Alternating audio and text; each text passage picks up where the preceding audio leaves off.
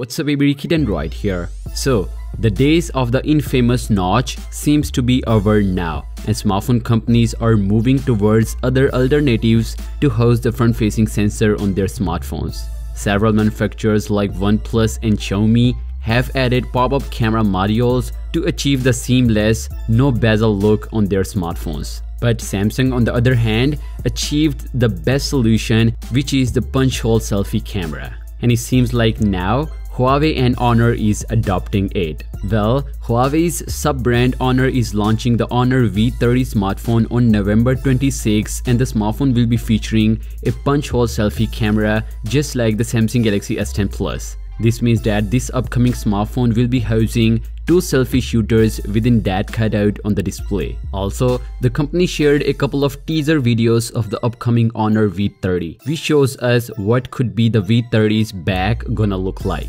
Here you can see the back of a phone with a triple cameras. Well, this camera setup is much similar to what we have on the Samsung Galaxy M30s. Also, we have this promotional image leak of the Honor V30, which clearly shows us the triple camera setup which are vertically aligned. The back also contains Honor branding, and the phone's back is rendered in 4 color variants. Right now, we don't have the actual information about the cameras though, but Honor is definitely introducing something new in the camera department. Also, according to the rumors, this smartphone series will come in 2 variants. One is Pro and other one is non-Pro. The Honor V30 Pro 5G will come with a dual punch-hole display and powered by the Kirin 990 processor, and the simple Honor V30 will have single punch-hole selfie camera and I guess no 5G connectivity.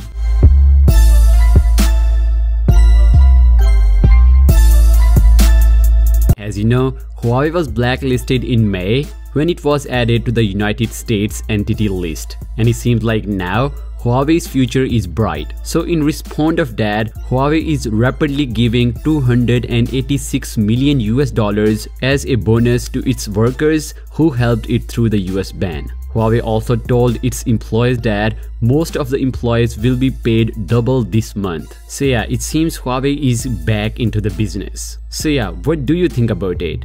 Let me know your thoughts on that in the comments down below, and if you like this video, consider subscribing. Thanks for watching. I'll catch you tomorrow. Peace out.